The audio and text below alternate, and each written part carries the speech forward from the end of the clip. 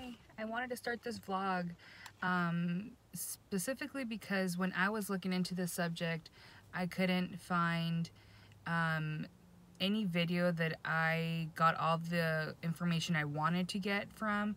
Couldn't really find a video with the human, and maybe I didn't look correctly, I'm not sure. I couldn't really find like a human experience. It was more like data, like videos and, you know, whatever. But I want to take you guys on a journey with me while I am doing my PEP for HIV. So PEP for HIV is post-exposure prophylactic for HIV, and prophylactic is a type of medication that is to prevent a disease, in this case HIV.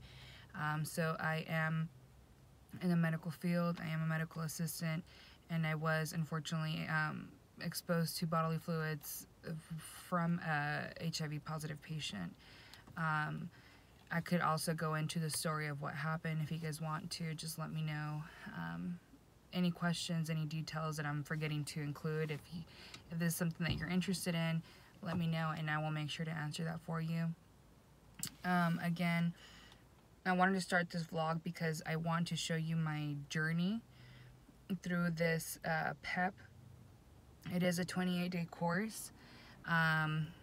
It's 2020. I've had a tremendous year already, to say the least. And today is Thursday, October 29th, I believe. The exposure was a Monday. So with the most important thing to remember about HIV PEP, so there is a PrEP and there is a PEP. So I am on a PEP, which is post-exposure. The PrEP is for pre-exposure, so people who are in a higher risk group of obtaining HIV would go for the PrEP. So this is in preparation to, you know, in case you come in contact with it in the future, you want to pre-medicate in a sense. I'm taking the PEP, which is a post-exposure. Not to say that I am positive myself. I did come in contact with bodily fluids in a way that made me very uncomfortable, and I know that if I did not take this medication, my anxiety would be up the roof.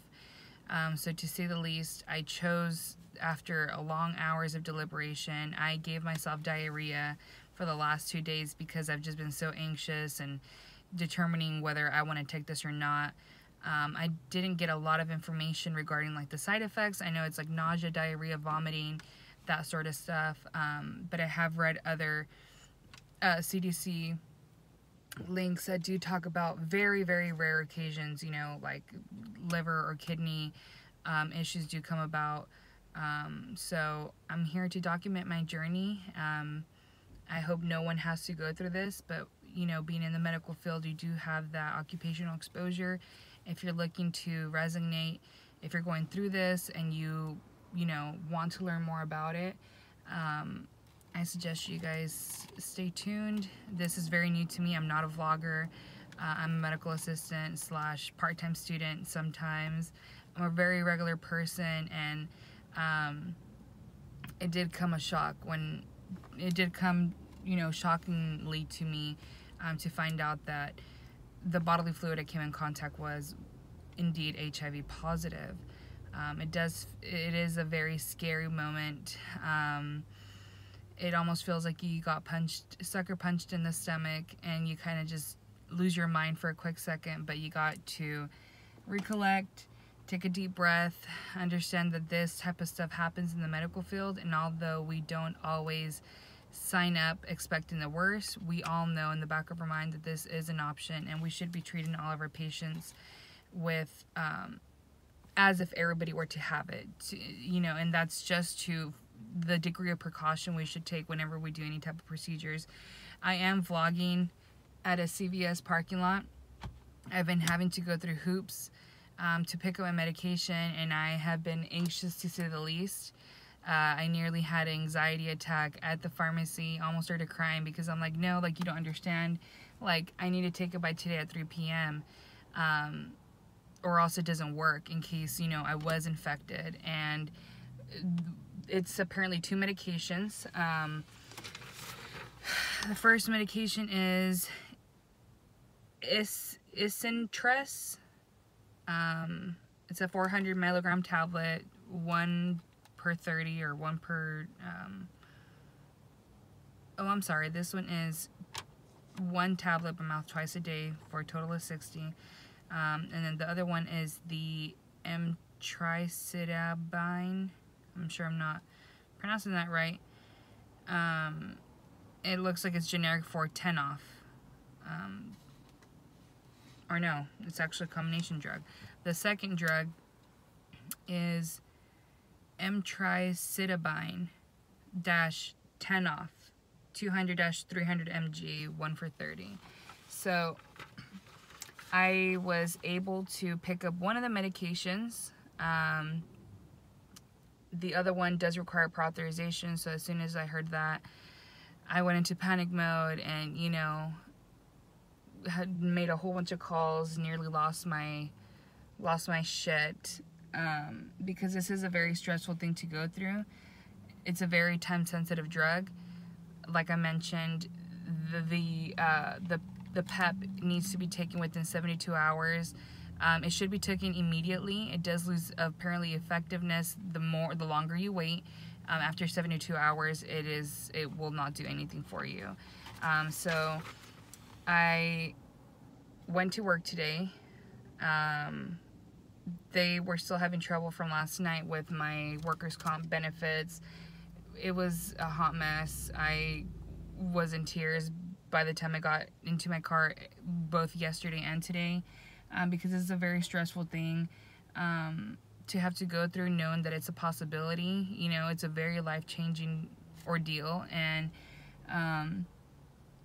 my pharmacy, luckily, I was a little stern, I was a little mean, you can say, but they are definitely doing the best to help me. And, you know, you can tell when someone wants to help you. You can tell when they don't give a crap.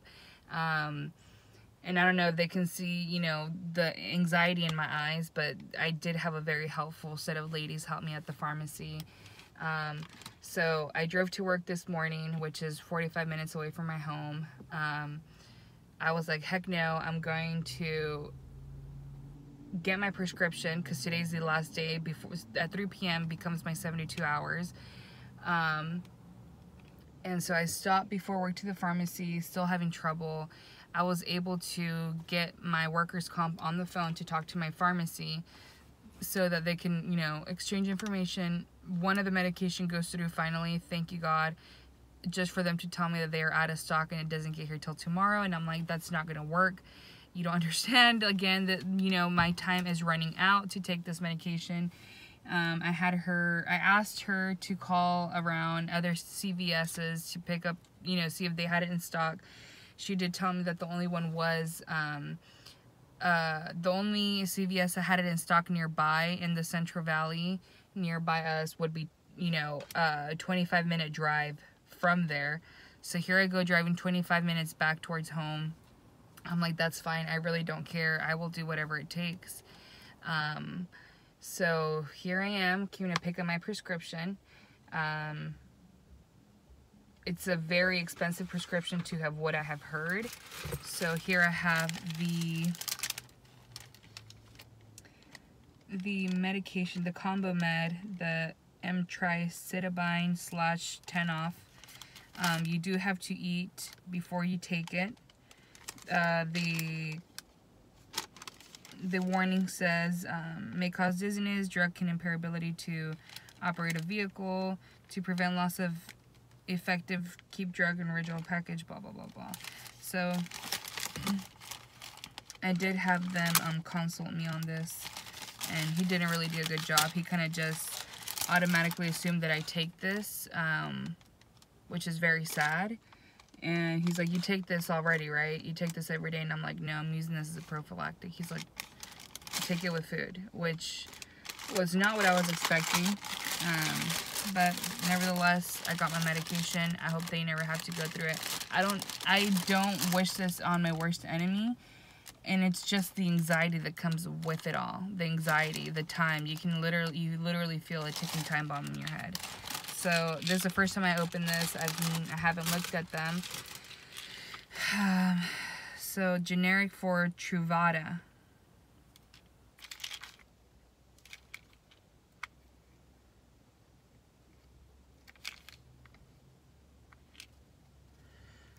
So I will be documenting my journey with these medications.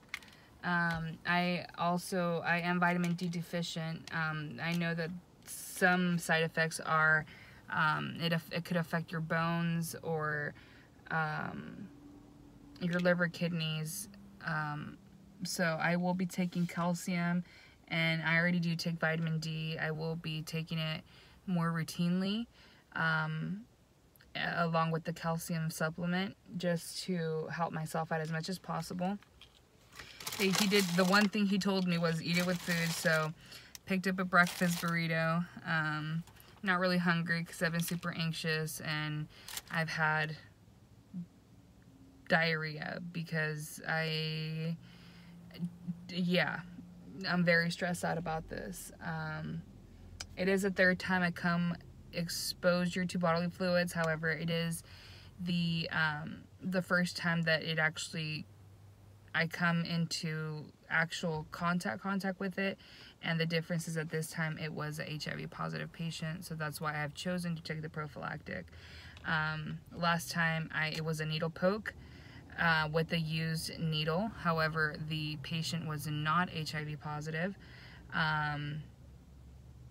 so I was not as concerned. You know, it was someone who didn't have the virus, so worst case scenario was going to be like hepatitis, tuberculosis, which is still bad, but it's not,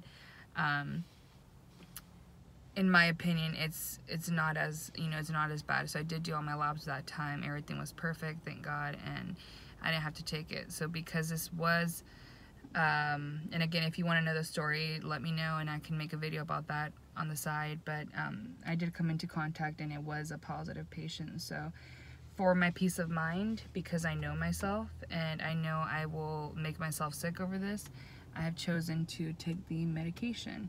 So I've taken a couple bites out of my burrito. It's a huge burrito, very good. While I wait for my other medicine to get approved, hopefully, I will take this one. And let's see. I've also decided to take a little better care of my kidneys and liver. So I normally do drink coffee. I'm doing tea. I will not be drinking any type of, soda or anything like that. I'm going to try to be as nice to my kidney and liver so that it can do its job for me for the next 30 days. And my first reaction, these things are huge. So here is the tablet here. TV for, what is it? Truvada. And as you can tell, these things are mighty huge. I don't have any type of problems swallowing pills, but it's a life-changing moment here for if I do or if I don't. So here's day 1 of Truvada.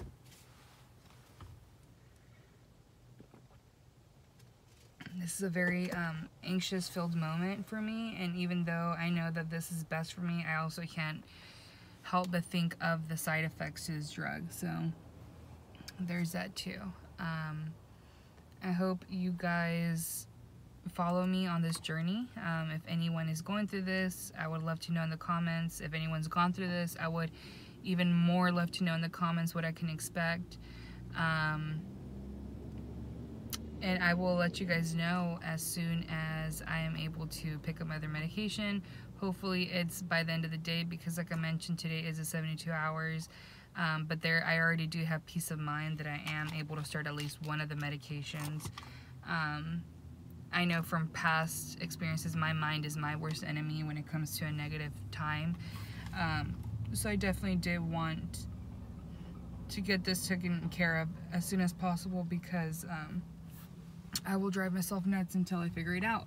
So definitely stay tuned. If you have any questions, comments, any information, if you've gone through this, if you're going through this, please let me know below. I don't know if anybody will watch this, but I know that this is the type of video that I was looking for when I was trying to make an educated decision on if I wanted to take it or not. So stay tuned and I will vlog my journey.